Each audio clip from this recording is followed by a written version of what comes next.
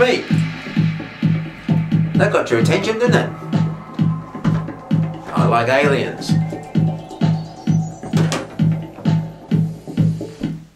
Okay, now we're going to do place value decimals grade 5. Pretty easy. Place value we've done before, I think in grade 4, where ones in the ones and the tens in the tens and the hundreds in the hundreds. So this is just the same, except we have tenths and hundredths. And if I wanted to, I could have thousandths. That means 3 zeros here instead of 2. Alright, thousandths. Because decimals are based on the tenths and the hundredths and the thousandths and so on. Tens of thousandths.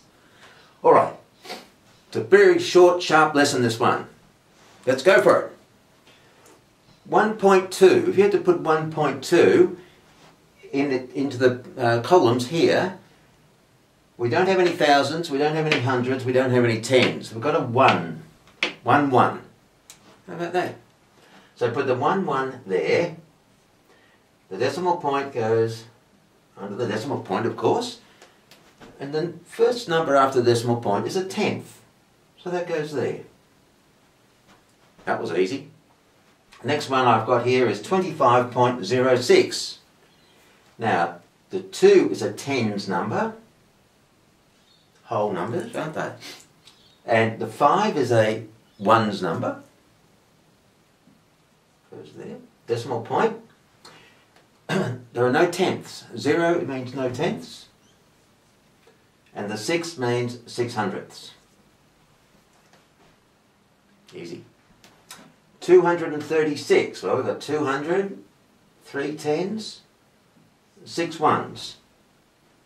Decimal point. 5, 2. 5 is the tenths, 2 is the hundredths. Wow. Can you believe it? So easy.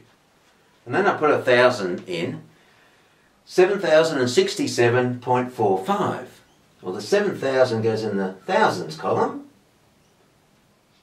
The 0 stands for no hundreds.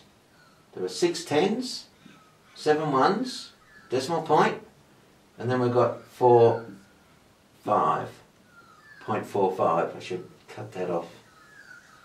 Alright, that's my lesson. Place value with decimals. It's so easy.